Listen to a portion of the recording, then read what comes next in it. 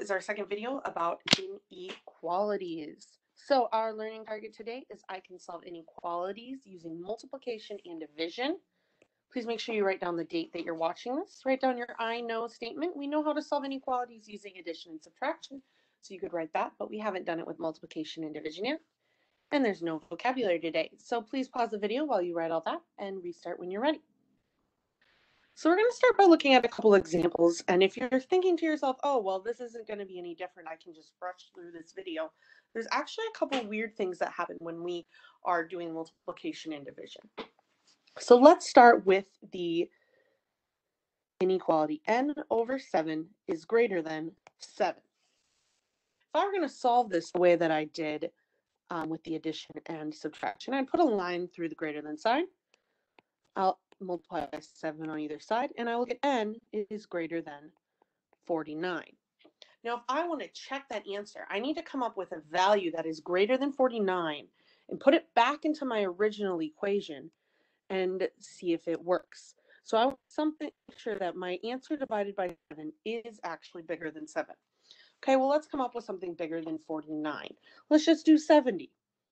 70 is bigger than 49, so that would fit my inequality. 70 divided by 7 is 10. 10 is bigger than 7.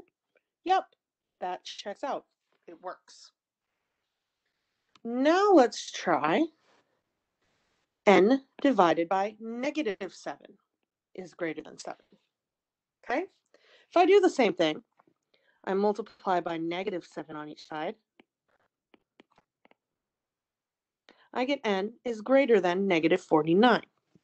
Okay, so this time I want to make sure that if I pick a number bigger than negative 49,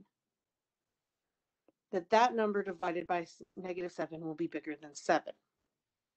Okay? Well, something bigger than negative 49, well, let's go with negative 42. Negative 42 is bigger than negative 49 because it's closer to 0. If I do negative 42 divided by negative 7, I get the number 6. Already I see that we have a problem. 6 is not greater than 7. And this actually leads to our rule.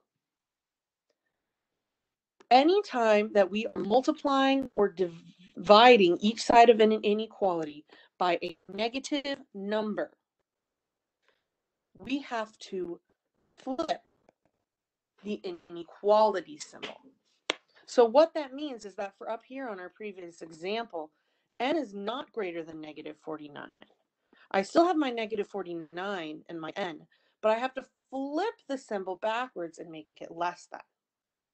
If I do that, I would have 6 is less than 7, and that now is true and works.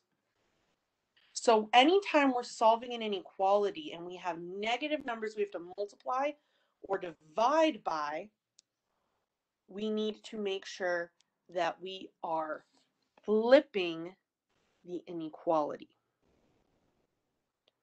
So let's say that I had 26 is less than negative 2x. Okay? I would draw my line through the equal sign, and I would say, okay, I'm going to divide by negative 2 on each side. Because I'm dividing by a negative number, that means that my inequality is going to be flipped the opposite direction. I'm left with x on this side. 26 divided by negative 2 is negative 13, and my answer is negative 13 is greater than x. Could also do it with, if I had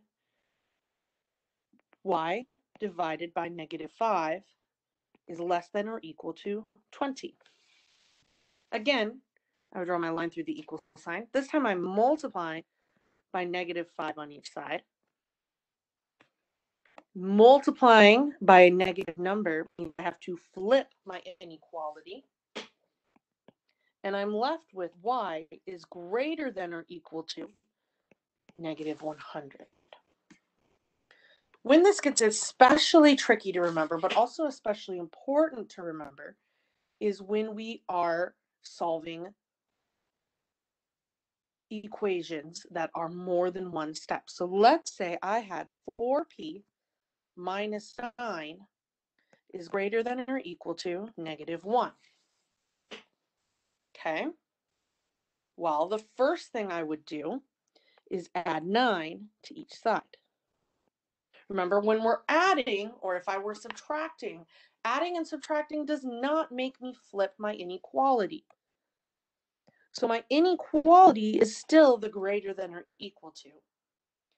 And I have 4p is greater than or equal to 8, because -1 plus 9 is 8. Now this time I'm dividing by the number +4. If I divide by the number +4, again, this is a positive number.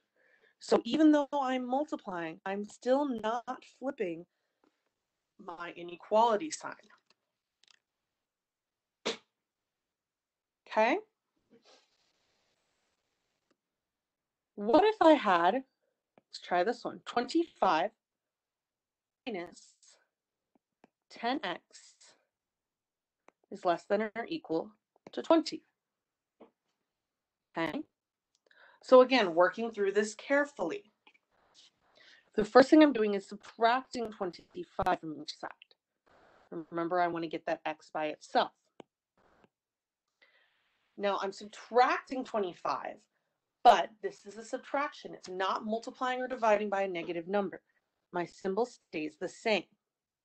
20 minus 25 is -5, and over here I have -10x. Okay?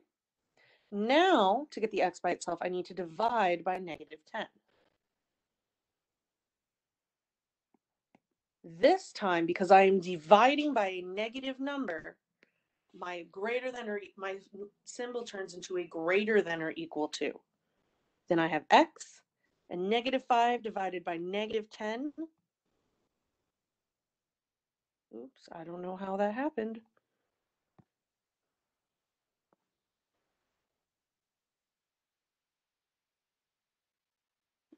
-5 divided by -10 is 1/2, or 0.5 if you did that on your calculator.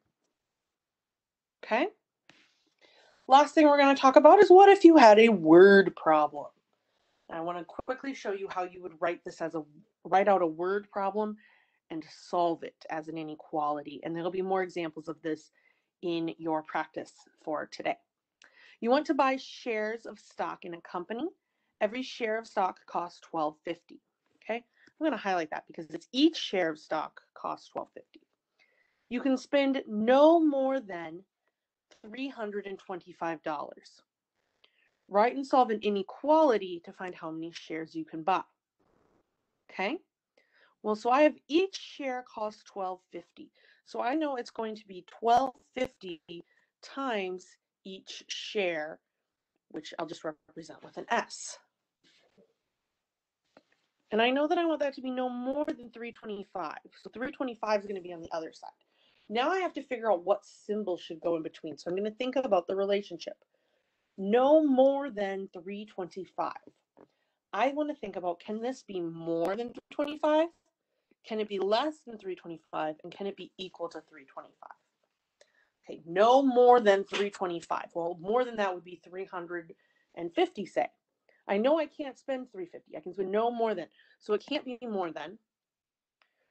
No more than 325. Well, I could spend something less than 325. I could spend, for example, 300. So less than is good.